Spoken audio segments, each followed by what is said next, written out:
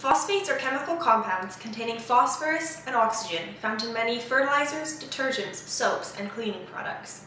Different phosphate compounds have a variety of different applications. For example, tripolyphosphate, otherwise known as STPP, is used to preserve the flavor and moisture of shrimp, cheese, Ham, and sausages.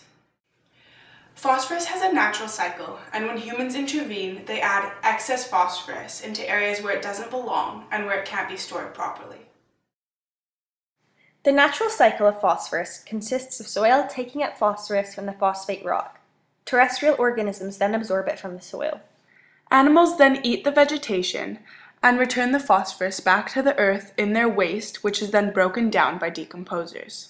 Through the process of weathering, phosphorus is carried to large bodies of water by runoff. The cycle ensures that phosphorus is distributed between short and long-term stores where it can be properly kept without causing an overload. Humans change this balanced cycle most predominantly by mining phosphate rock. The application of fertilizers which use the mined phosphate are carried by runoff into bodies of water and are also leached into soil, adding excess of this nutrient to stores that cannot hold it. Some other human processes, such as industrial waste and fish harvesting, also affect the natural cycle. The phosphates in detergents and soaps that we use end up in our oceans, as many water treatment plants can't filter them out properly.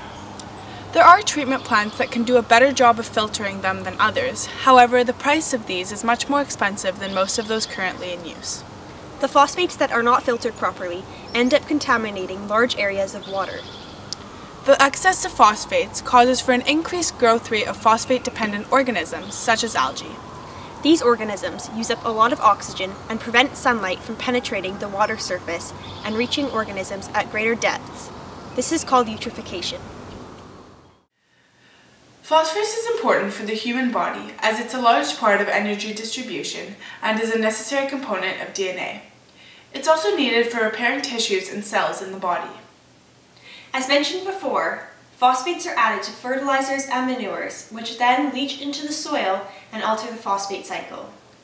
The vegetables we eat take up the phosphate from the fertilizer-enriched soil, and therefore we end up with an excess of phosphorus in our bodies by eating these vegetables. It is recommended to have 800 milligrams per day of phosphorus in your diet, but the average human diet provides 1,000 to 2,000 milligrams per day. An excess of phosphorus in your body can lead to health concerns such as kidney damage and osteoporosis. Phosphates are incorporated into many detergents and soaps as they are said to improve the productiveness of the detergent molecules by softening the water. For this reason, many people believe that using detergents containing phosphates is the only way to ensure clean dishes and fresh laundry. However, this is not the case. There are many alternatives. There are many easy ways to clean your dishes without using phosphates. Overloading your dishwasher can cause the water to not flow properly. Try to leave some space between your dishes and the bottom tray, but be mindful to not waste water. Try to find a balance. Against popular belief, too much dishwashing liquid can actually compromise the washing ability of your dishwasher. The excess detergent has a tendency to cling onto the dishes and allows food particles to cling on as well. Certain brands of detergents ensure phosphate-free products. Some of these brands include BioClean, Shaq Lee, Mrs. Meyer's, 7th Generation, and Ecover. When you're buying your detergents, be aware and check the label for phosphate content. I got troubles, Lord, but not today.